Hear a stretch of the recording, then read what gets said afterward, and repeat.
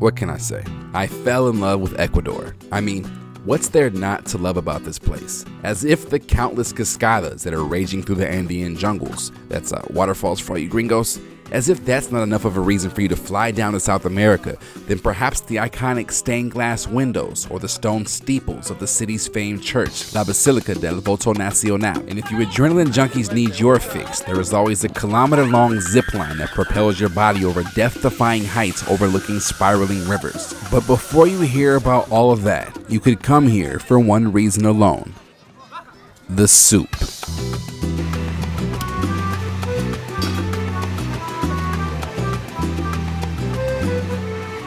That's right, the soup alone is worth traveling the 3,000 plus miles. You see, this is no ordinary soup.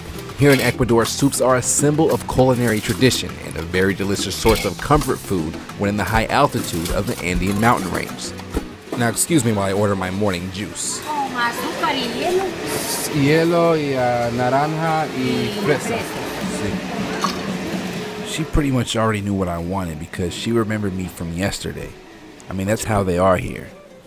And I have a feeling if I were to come back a year from now, she would probably remember me then too. Now back to this soup.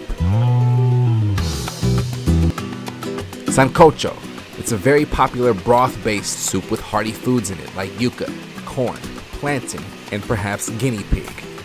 One of my favorites was sopa de yuca. It was a much creamier soup, had various vegetables and white pescado. Delish.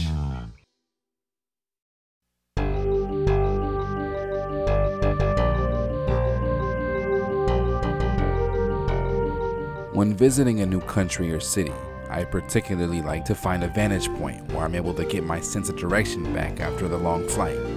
To me, it's important to see the layout of the city to best understand my plan going about to see as much as I can in this new foreign land. Hola, ¿qué pasó? All you travel lovers out there, as you can see, I made it to the top of this beautiful mountain above the city of Quito. Quito lies in the middle of Ecuador. It's the capital city, and I'm on top of the mountain called Cruz Loma. And I must say that I'm very short of breath because we're 4,100 meters above sea level. So we're like halfway up to where the airplanes are flying right now. But luckily for us, it's not too cold because here in Ecuador, they pretty much get year-round spring-like temperatures. So when you come here to Cruz Loma, you're gonna make sure that you take the teleférico, which is like a cable car that's on a wire. It takes you to the top of the mountain. It's actually kind of scary. If you're afraid of heights, I recommend maybe not looking down. But when you get to the top, it's well worth it, I promise.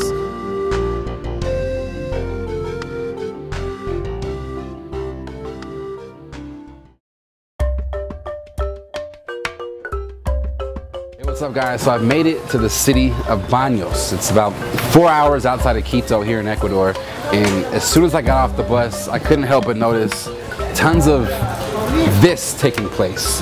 Now what it is, it's actually sugarcane that's been processed down and it's made into caramel. The proper name for it is melcocha de la caña de azúcar, which basically just means caramel of sugarcane. But it's really good, and ¿es posible un poco más? Claro. Sí. Bueno, muchas gracias. They're very friendly here, as you can see. But I wanted to try this on camera because it's not like anything else I've ever tasted. It's not like your ordinary caramel because it's got more of a fruity taste to it. And it's definitely got like this fresh stickiness that is like no caramel you've ever seen in your whole life.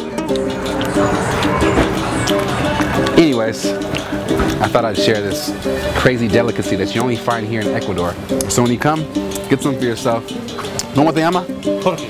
Jorge. See Jorge, he's right across the street from the bus station, and he's got it for you. Tell him I sent you.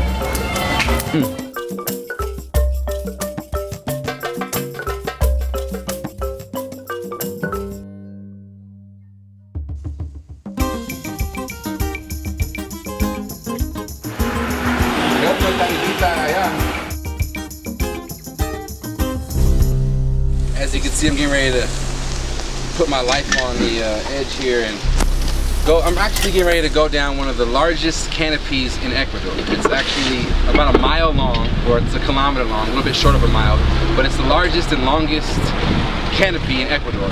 So we're gonna go over the river, and hopefully I'll be able to tell you all about it when I get to the other side. So let's go.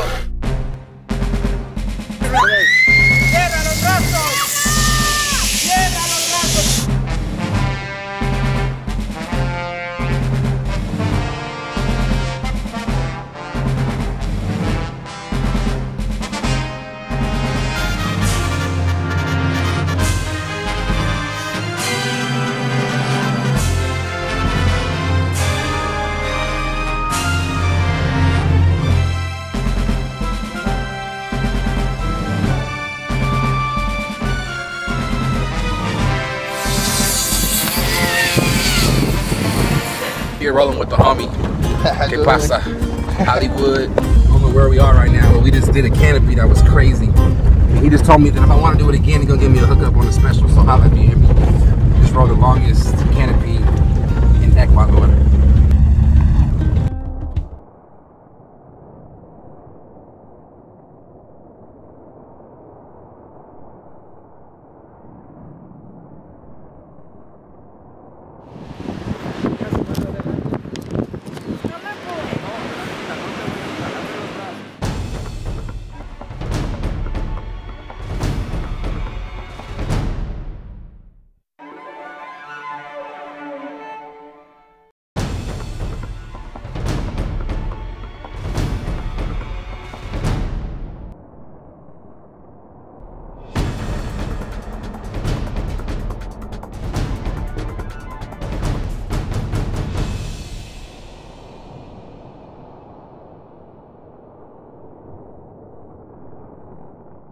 Well, here I am in the beautiful city of Baños. Come to find out that means bathroom in Spanish, but this is far from a bathroom.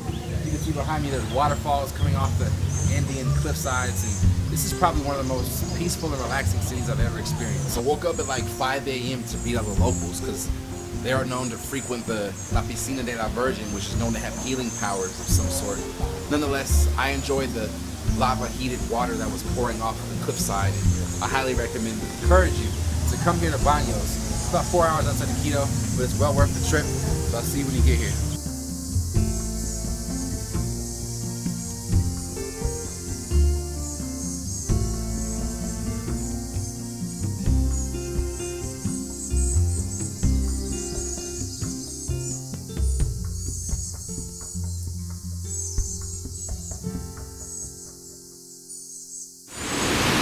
Ecuador is filled with suspension bridges, all of which seem very, very unstable.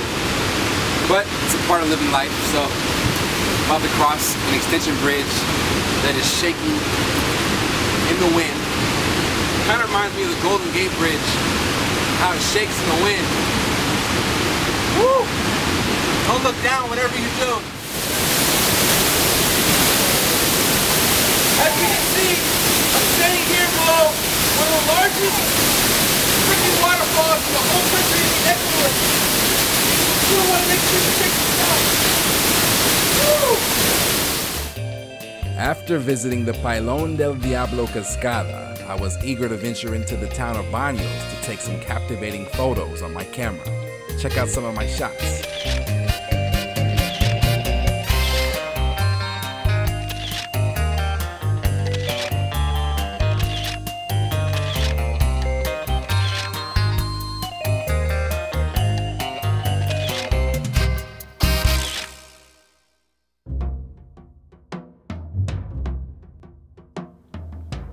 People always ask me, how is it that you can afford to travel so much? My response to them is always the same. How can you afford not to? You see, life isn't about getting caught up in this rat race in some attempt to fit into the box of what society defines as successful.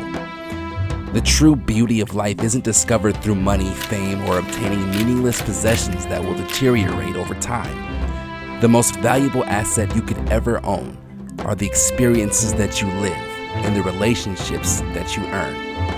No one can ever take away those God-given moments that are locked within the vaults of your memory banks, waiting to be relived, remembered, and reshared, sparking the flame of curiosity in others to come. It's crazy, man. We're at the bottom of a base of a waterfall, live in the Andes Mountains. I'm happy. Can you tell I'm happy right now? Because this is what living life is all about.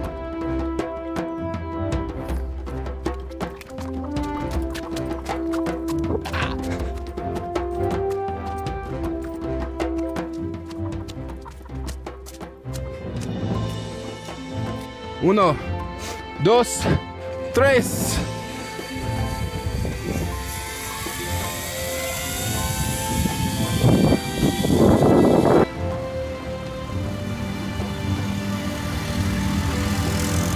And I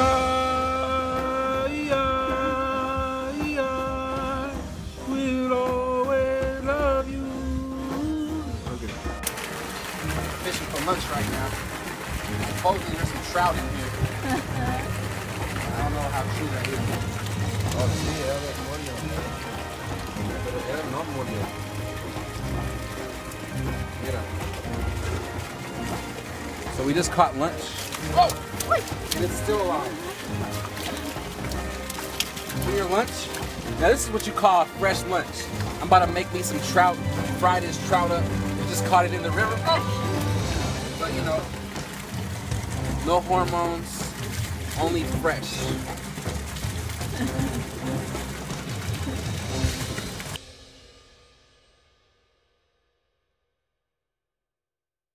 Yo, what's up? Thank you so much for taking the time to watch this video along with all the other videos that you've watched during my experiences and travels around the world.